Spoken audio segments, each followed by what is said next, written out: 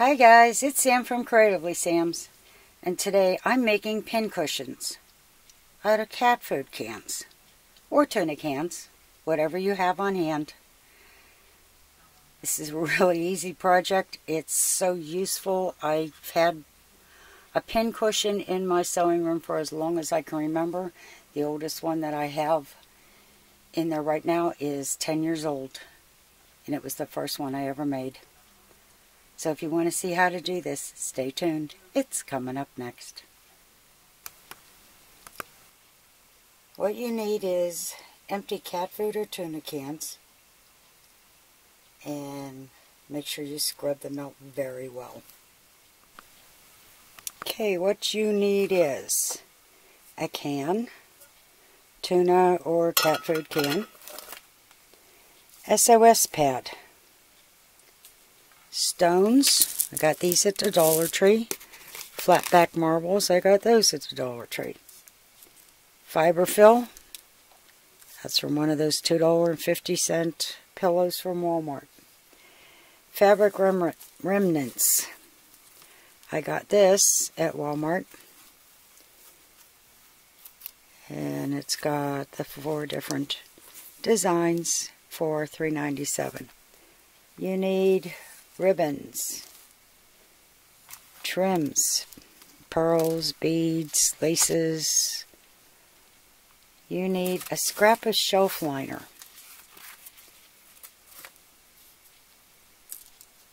You need tacky glue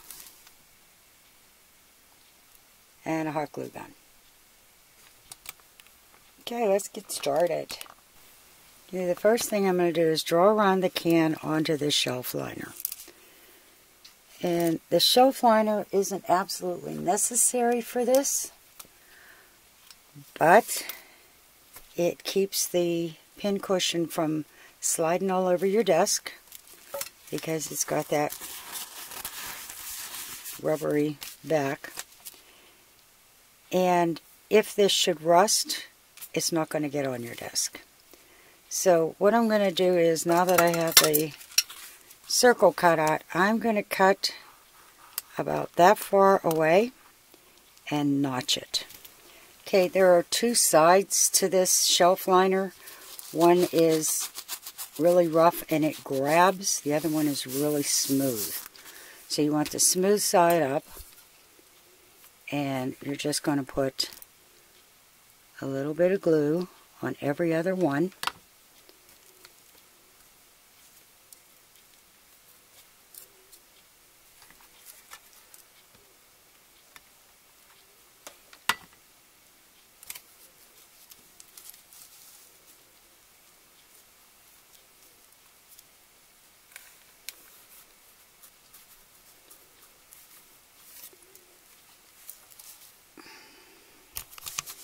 You see what I'm doing here? Sorry if I was out of focus.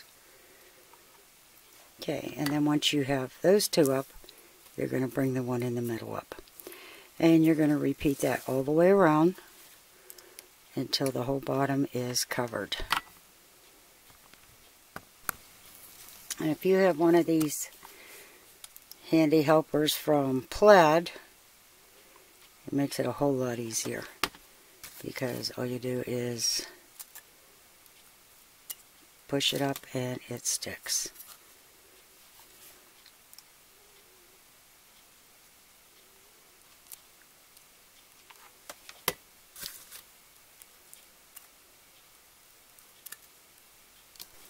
Okay, the next thing I'm going to do is put some of these Dollar Tree rocks in the bottom. And I'm using hot glue to start with. But when hot glue gets cold and tin cans really pick up the temperature, I'm going to be putting some tacky glue over top, and that keeps them from moving around. Okay, I've got the stones glued in, and I'm just going to take some of the tacky glue and schmooze it all around.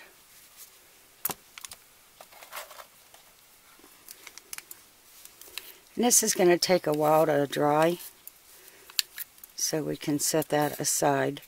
But the reason that you put the stones in there is to weigh the bottom down so that when you're grabbing your pins, it doesn't tip over easily.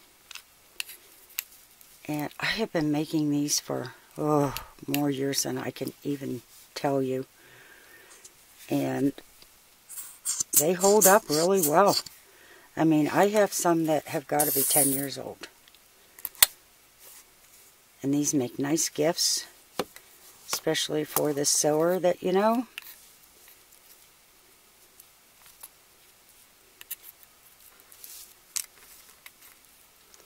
I don't know if you can see the hot glue already started loosening up on this one here. So that's why I'm using the tacky glue on top. And it'll sink down in between the stones and keep them permanent. Okay.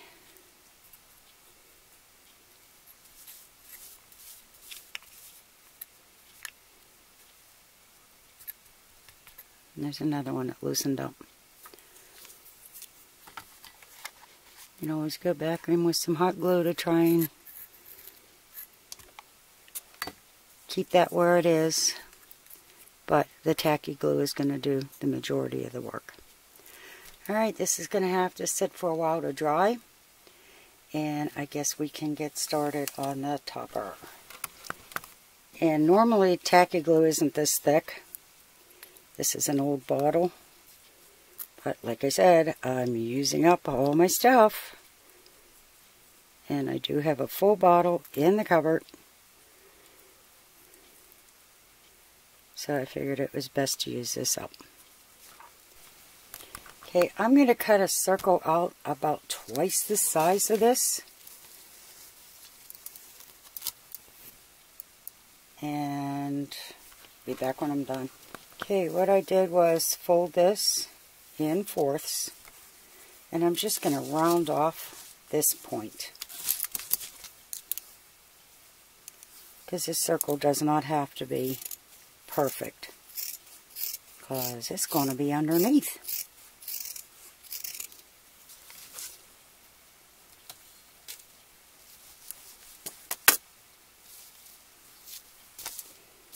Okay, in the center of this, I'm going to put a good handful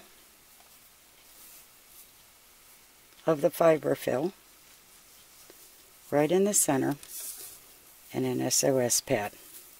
And the reason that I use an SOS pad is because the steel wool sharpens your needles and your pins as they go in and out. And that's a trick I learned in home ec back in the 60s.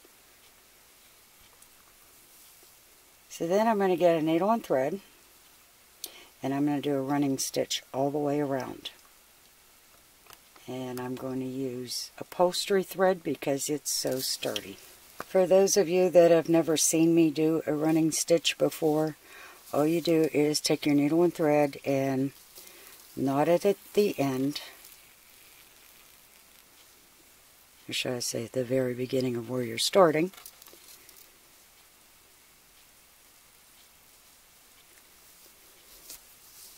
And you just go in and out.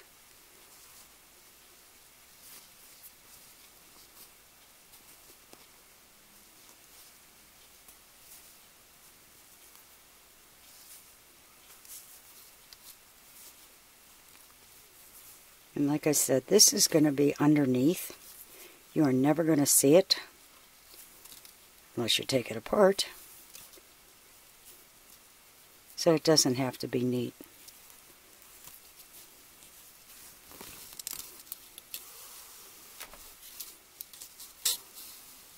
And after you have the running stitch done, all you do is pull and gather. Okay, I've got the running stitch done all the way around. And I'm going to put the fiber fill and the SOS pad in there. And I'm just going to pull nice and tight.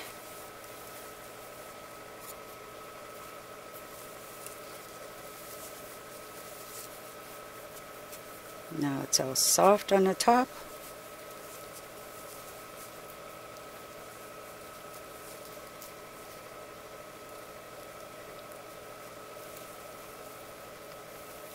I'm just going to knot this in place.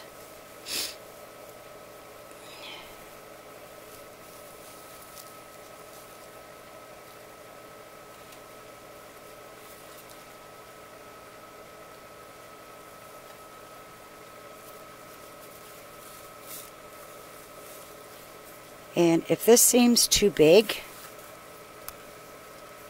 for the can, there's a real easy fix for that.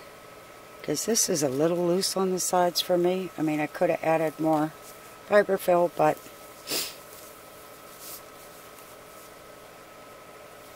what I'm going to do is wrap this thread around and tighten it up just a little bit.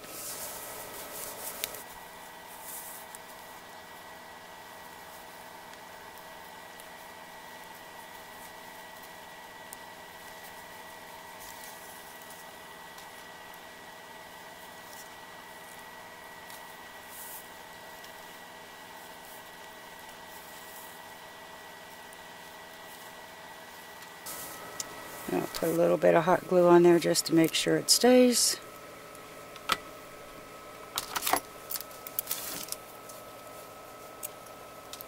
But you can see how much tighter it got.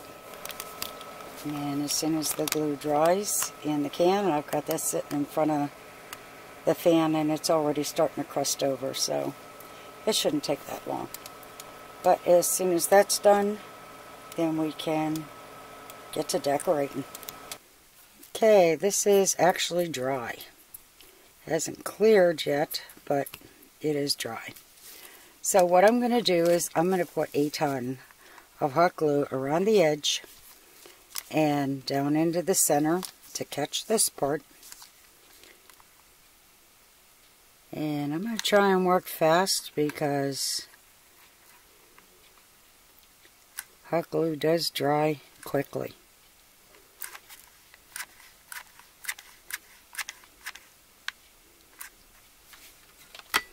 And then I'm just going to press this down in.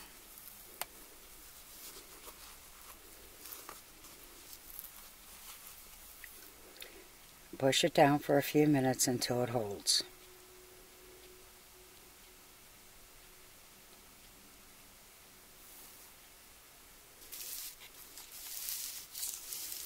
Now for something like this, I'm just going to add a little more glue.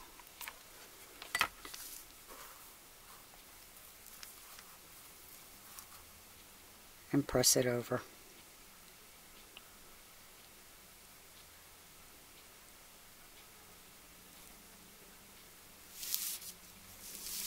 And I'm going to do the same on this side.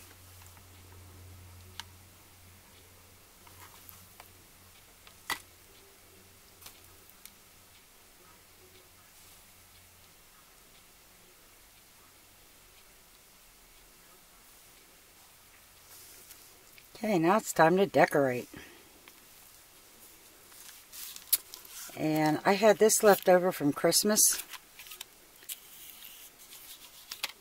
So I cut a couple pieces because it's not wide enough to cover it. And I'm going to put some glue there. And I'm going to bring it right up to the rim. And it's not going to matter if it leaves a space in between. And after I get this on, I'm going to put the second one on down here. And I'll be back when that's done. Okay, I got this on. And there's a space in between. So I got out some of my other Christmas ribbon. And I'm going to put that right in the center. All the way around. Okay, I got that on. And if you have wider ribbon, that would be great, because you won't have to separate it and fill it in. But I have this trim that's got pearls in it, and I'm pretty sure I got this at Walmart. So what I'm going to do is I'm going to put that along the top and along the bottom. And that way the red just peeks out, but it also helps to cover up the edges. So I'll be back when I'm done with that. I kind of like this, but I think now there's not enough red showing. So what I'm going to do is take one of my ultra thin red ribbons, and I mean this is tiny, and I'm just going to put this right in the center.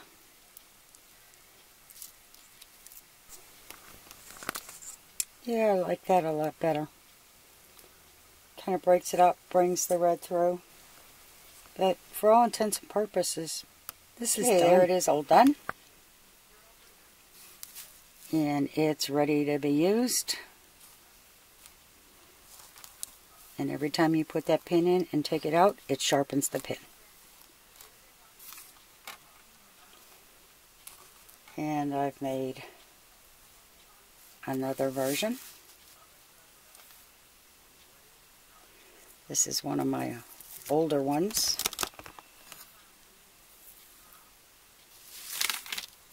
And this is the one that I made about 10 years ago.